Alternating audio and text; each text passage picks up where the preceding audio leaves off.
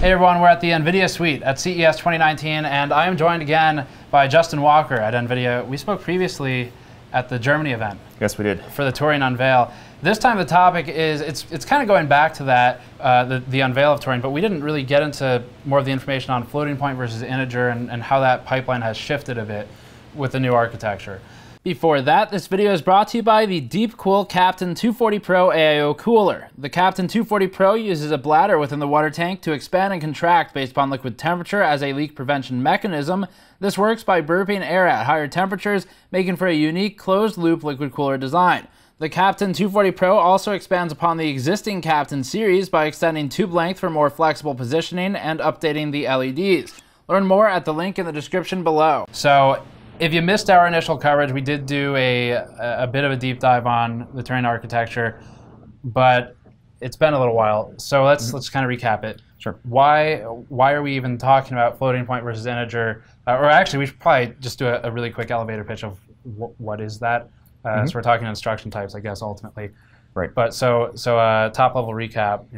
Floating point versus integer. Sure. So floating point or integer is just two different numerical formats. Right. I mean, the GPU is essentially just doing math, and floating point or integer are two different numerical formats that you can input into the GPU to do that math and to help calculate, the right color values and qualities for the pixels. And depending on the workload you're doing, you could be using integer, you could be using floating point.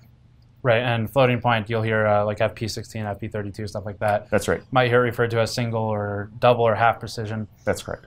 So you get a number of decimal points depending on what kind of floating point precision you're dealing with. And with the integer, I guess it's more or less a whole number. Yes. So like one or two or whatever. Right. An example on the interface of a game where you might see integer, in speaking with some developers of some strategy games, I've learned that resource count, for example, might be used where you never have anything except whole number. It's pushed off to the CPU typically in those games. But GPU, at least with Turing now, there is more ability to work with integer than previously. That's right. So. Yeah. With Pascal, how did it work? You were flipping So between... with Pascal, our execution cores could flip between either floating point or integer. So if you have a floating point instructions, you run it as floating point. If an integer instruction comes along, you stop running the floating point and you start running integer. Right. So is that effectively an interrupt? Or it's a swap. You just swap between the two. Right. And floating point has been, traditionally in the past, floating point, specifically FP32, has been the common format. And so that's why with Pascal, actually most of it was, back in the day, most of it was just floating point. Right. But with more modern and complex games, you get more and more of the integer math. And with Turing, we updated the architecture to be able to process that integer and floating point math in parallel. Right.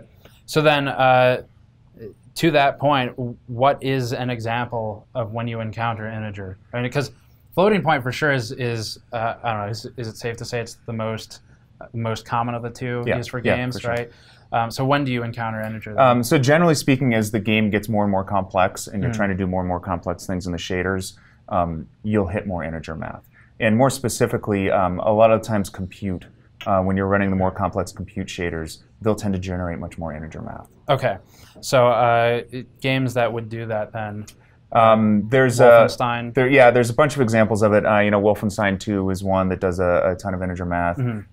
Call of Duty, Battlefront 2, Shadow of War, just to name a few. A lot of some of the more modern titles that are doing more complex work and more complex compute workloads tend to use more integer math. Okay. So then in Turing, when you get an integer instruction as opposed to Pascal, and what is ultimately the sort of, not necessarily a firm number, what sort of performance difference are you looking at though? It can be fairly significant, right? Okay. I mean, you take let's just take Wolfenstein as an example. An average, there's maybe 20 or 30% of the work of the instruction sets are integer. Okay. And on Pascal, for any of those integers, we'd stop doing the FP32 and we'd do the integer math. Okay. And then you'd flip back to the FP32. Right. On Turing, you can just run both of those concurrently. So if 30% of the instructions are integer, we don't have to stop doing any of the floating point calculations. We have separate hardware that will just run through that integer math right in parallel. Right, and that's dedicated hardware? And that's dedicated hardware, okay. Yeah. So then in theoretical scenarios, you have maybe a 100% integer or 100% floating point scenario. and it's just doing only floating point, that integer hardware, I guess it's just idle, like it's if it's only floating point, yeah, you're just using the floating point hardware. Okay, so then integer instruction comes down the pipe, and it just pushed off to you have a separate execution cores to run the integer math.